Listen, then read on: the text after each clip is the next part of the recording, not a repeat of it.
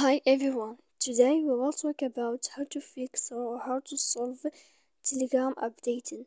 To know how to fix or how to solve Telegram updating, you should just go to settings like this. We will click.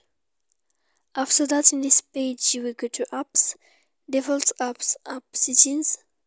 When you will see this list, you will go down to find the application of Telegram and you will enter. Then in this page here you will go to click for stop. When you will end this, you will enter to storage. After that, in this page you will click clear cache.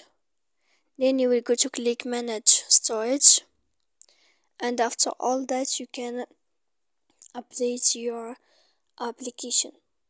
So please don't forget to support us by like and subscribe. See you next time in another video, and thank you for watching.